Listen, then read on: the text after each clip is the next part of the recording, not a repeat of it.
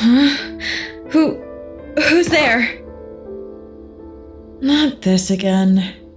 Can I have one night of peaceful sleep? Please? Maybe I should see a doctor or something.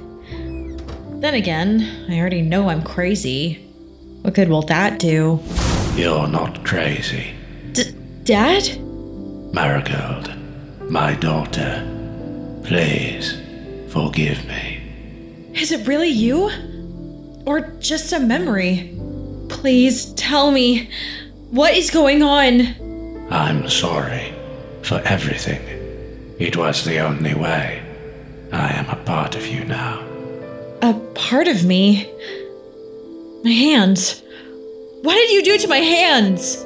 The gift. The curse. It's yours now. Do not make the same mistakes I did. Marigold. Don't call me that.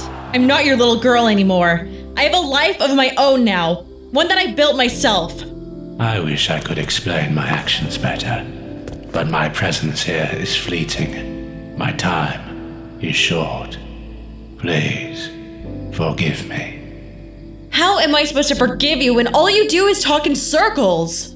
This is for you. Stop it! Ah! Dad, if you can hear me, I don't want to forgive you. I want to forget you. So just leave me alone. I need to get out of here. Things haven't cooled down at the authority yet, but I should probably check on Kit anyway. That will take my mind off things.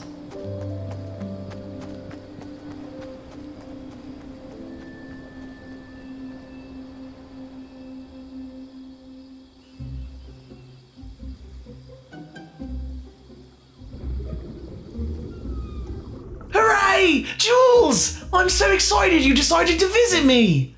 Me too, Kit. How's everything going on the Fortilla? Well, let me tell ya, I have been busy. Oh yeah? Uh-huh. You'll never guess it, but I think I got myself a girlfriend. A girlfriend? Kit, aren't you a little young for all of that? Not according to Ocean. She's a cat expert, and she says it's perfectly normal. Which is good, because even if Kyo's not a proper girlfriend, I'm fairly sure that I'm in love. Well, that's great. I'm happy for you. Yep, so many adventures, so little time. But what about you, Jules? I'm sure there's lots of exciting things going on back at the corner, eh? Well, yeah. Just yesterday, one of those old Sentinel robots came in for repairs. The thing wouldn't stop calling me a meat bag. I charged a little extra as a bad behavior fee. Ah, classic Jules. Well, enough of all that. What do you have planned for us today? Personally, I could use some time on the open water. Feel that ocean air breeze through my hair, you know? You're having more of your flashes, right? What? How do you know about them? Sorry, I just heard you talking to Paul about them one night. The fresh air helps, right? Well, yeah. Then that's what we'll get. Come on, Jules, let's mosey. Thanks, Kit. I'll drive. And away we go.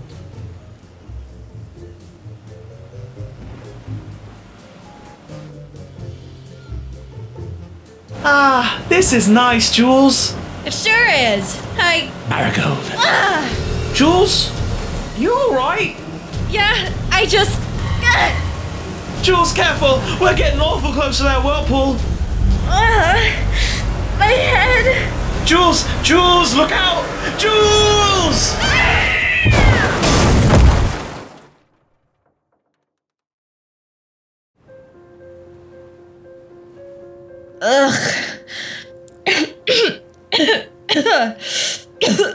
Oh, God. Gross. Ow! Kit, are you okay? I think so. Robody's gonna be a bit rusty after that, though. Oh, geez, Kit. I'm sorry. I really screwed up. It's not your fault. It's your head's, right? Yeah, I guess. So what do we do now? Well, my phone wasn't waterproof, so I guess we'll have to sit tight and wait for rescue. Huh? What was that? What the? It's a little creature. That's a critter to you. I'm sorry, little guy. I didn't see you down there. Oh, great. Big Bud is sorry. Well, all is forgiven then. Hey, I'm not. Save it. My pickaxe arm is all busted. This is not good. Oh, geez, Jules, your butt really hurt it.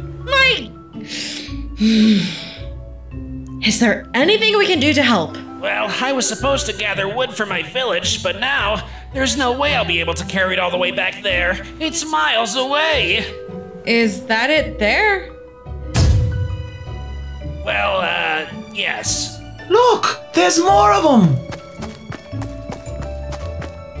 Greetings, giant ones. I am the Coral Elder. I couldn't help but overhear your conversation, for you see, your voices are like many hundreds of loudspeakers to us.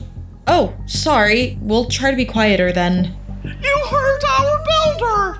Now all of our technological progress will be for nothing. Relax. I'm sure she did not mean to flatten the poor thing with her enormous backside.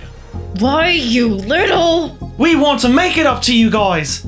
Maybe we could bring you materials. Yes, that would do much to mend the fifis of the coral critters.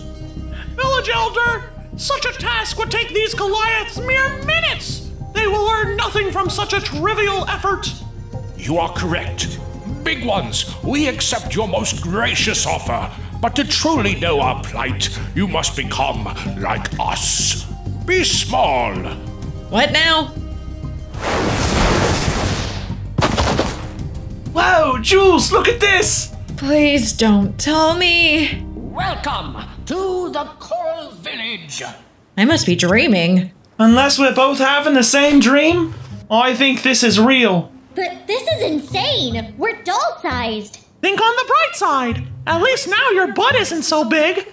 Listen, you big, stupid jellyfish. You better turn me and Kit back to normal right now or else. Threats? Have you truly learned nothing? We thought you wanted to help us after your most heinous transgression. We do, but not like this. Kit's right. How are we supposed to help you when we're so small? Size matters not. Judge me by my size, do you? Honestly? A little bit, yeah. Humph! The magic will not be undone until you make good on your offer to help. So, I would suggest you get started. Yeah! I can't believe I'm doing this. We'll get your materials, but you better have whatever reverses this crap ready when we get back. Fair enough. Farewell and good luck. Jules, remind me to drive the boat next time, okay? Yeah.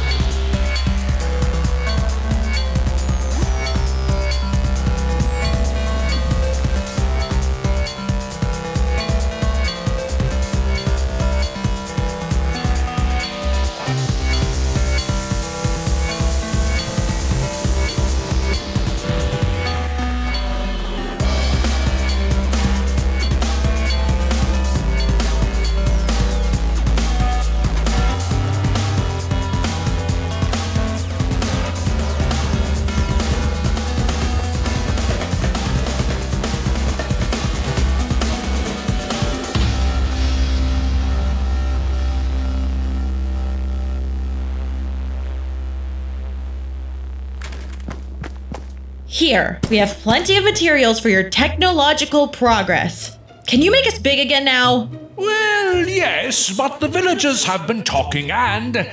What is it now? Well, none of us have the proper tools And haven't built much more than the walls you see around you, whereas you... You're an engineer, right? We saw your fancy tools when you washed on the shore. You saw that? Wait a minute. Was this whole thing a setup for me to build your village for you? Oh, please forgive us. It's not every day a giant engineer and her cat come along. We would be hopeless without your help. So that guy I sat on, is he okay? Oh no, he's quite injured still. But it was all for the cause. Please, we throw ourselves at your mercy. Jules, you like building things, right? What do you say? Well, fine. You're lucky I needed something to keep my mind occupied. Splendid. So, what shall we do to help? Just stay out of my way.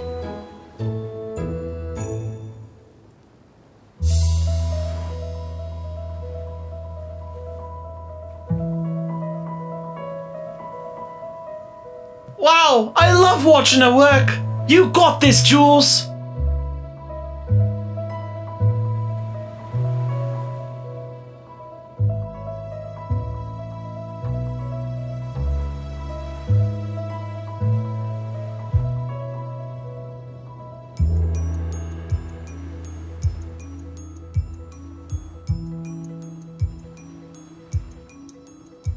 There. Oh my, it's beautiful. We owe you a debt that we can never repay. Phew, don't mention it. I've gotta be honest, I've never built anything like that before. It was fun. Oh, look, you even made little huts. Our people will build a statue honoring your work here today. Thanks, but you know what we want. So, anytime now. We'll return you to normal first thing tomorrow morning. In the meantime, I think we've all had a long day. Now it's time for rest. They've got a point. Alright, fine. I guess I do want to try out my handiwork firsthand. But tomorrow... You, Big, we get it.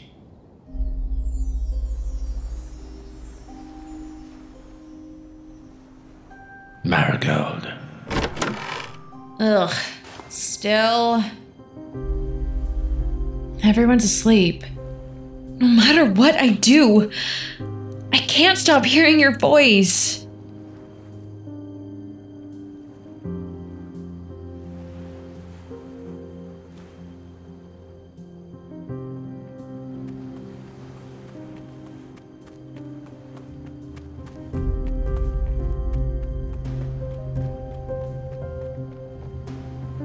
Please, whatever you have to say, just say it already. Marigold. Dad? I am a part of you. You said that before. I'm sorry. I know you are, but that doesn't help anything! Jules, you must forgive yourself. Wait. Did you say Jules? You are not responsible for my actions, only your own. You are your own person. I am a part of you, but only in your mind. I understand. Goodbye, Dad. Goodbye, Marigold.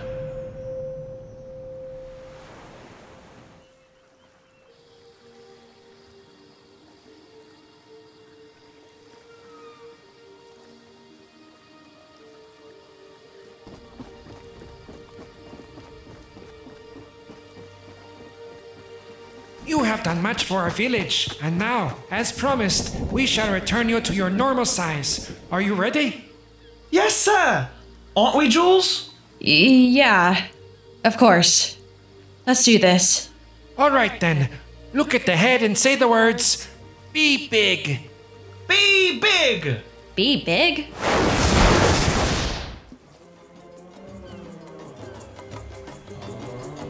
Whew, that's much better.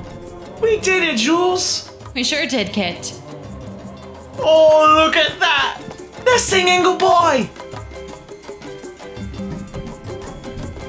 Bye, guys. Hey guys, need a lift? Ocean, how'd you find us?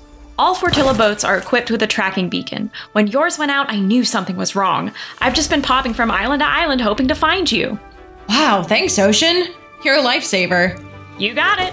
So, what'd you do during your little island vacation? Well, first of all, it wasn't exactly little. That's a good one, Jules.